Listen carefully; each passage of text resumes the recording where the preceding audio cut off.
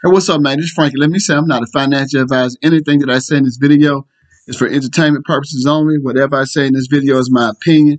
It may not necessarily be factual. Don't let what I say in this video be the determining factor as to whether you should buy, sell, or hold a stock.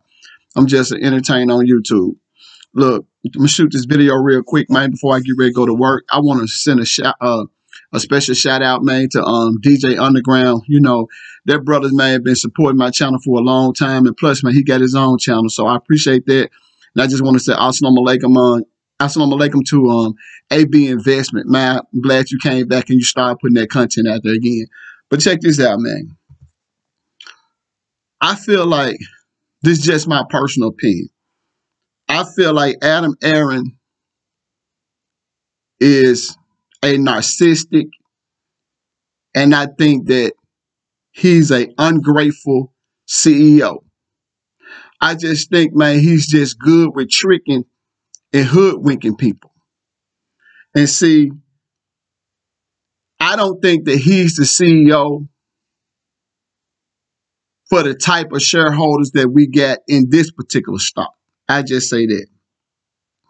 And see, in life, man, we have this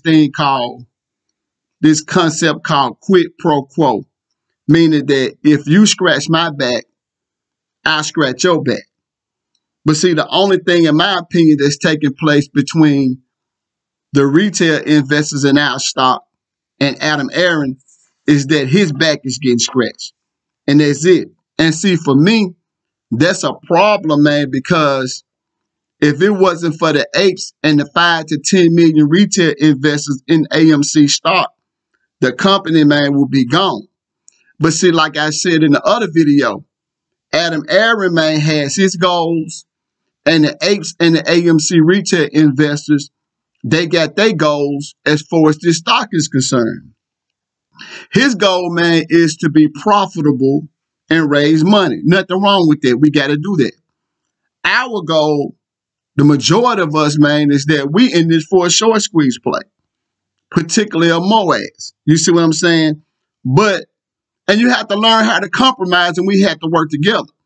But it seems like what's going on in this stock is that every decision that Adam Aaron is making is all about raising capital and diluting the stock. None of it, man, has anything to do with us being successful in our short squeeze play or helping apes with our objective. You see what I'm saying? And see, now he want to do a reverse stock split that's going to take 90% of retail investors in apes shares away from them. You see what I'm saying?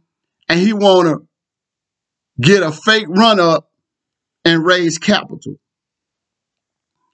You know, and that's going to be short term. He's just thinking about himself. Then he finna put the company in a situation where it look stressful just to do a fake run up. And he want to take all our shares away.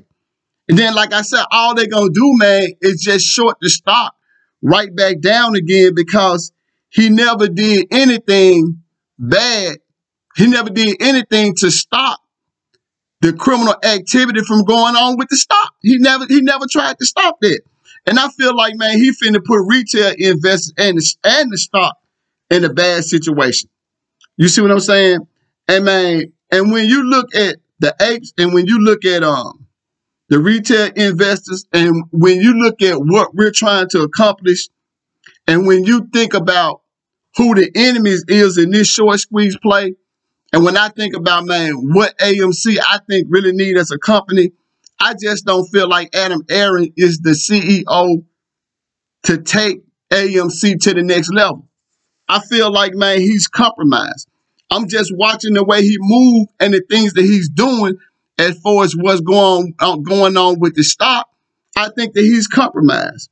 You see what I'm saying, man? And I've always felt that Adam Aaron wasn't doing anything to help retail investors and to help the apes with our goals and our short squeeze play.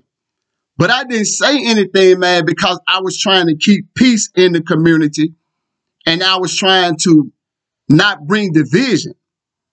But when he said he was even considering taking 90%, man, of our shares in a stock like AMC where we got a whole lot of problems, and knowing that we're in a short squeeze play, see, that's the thing, man, that made me say, I'm done with Adam Aaron as a CEO. And yeah, I heard people say, man, you should want your CEO to be successful, and you should support your CEO. But here's my thing, man. I don't have to support him. We don't have to have him as a CEO. He's not the only CEO, man, only person that can step in and be a CEO, man, for AMC. You see what I'm saying, man? Because for me, the way I feel, man, if you're not willing to do something to fight the criminal activity as far as the stock is concerned, and you talking about taking 90% of our shares away, to me, man, I'd rather, man, look to somebody else for leadership. You see what I'm saying? I mean, I can't be down and support nobody that's talking about, man, getting rid of 90% of our shares. And they not trying to do nothing about all the synthetics that's going on in AMC. And see, I say this much, man, as far as this short squeeze play. Even if Adam Aaron, he helps the 1%ers in this short squeeze play. Let's say that take place, and he get rid of 90% of our shares, and the reverse stock split go through. Here's my thing is, it's still a short squeeze play. He can't help them get rid of all their shares. It's still a short squeeze play. It's still a lot of money to be made in this short squeeze play. You see what I'm saying? And we've been in this short squeeze play, man, for almost 2 years. We put a lot of work in it. So what I'm saying is, it's just my opinion. You can do what you want to do, man. I ain't no financial advisor. Do you? I feel like if a person have stayed in this play for almost 2 years, you might as well get a reward, man, for all your pain. Get a reward, because they might get rid of some of their synthetic shares, but it's billions of synthetic shares, man, out there. He can't really stop people from still making a lot of money, you know, in this short squeeze play. And I hope this ain't the case. We might not have a MOAS if he kill it, but man, it's still a short squeeze play worth a whole lot of money. You know, that's the way I feel. And man, and I'm gonna say this. I'm gonna close with this. I don't care who the YouTubers are or people on Twitter. I don't care how many followers they get. And like I said, I don't care how popular they are. If they out here advocating that retail investors should lose 90% of their shares, I'm not listening to shit they got to say anymore. I don't want to have nothing to do with them. I can care less who they are. If they out here advocating, man, saying that they think, man, trying to justify it and trying to use some reason why they feel that people should lose 90% of their shares, and they saying that that's good, man, for a short squeeze play, I don't want to fuck with them no more. I'm just being 100 with you.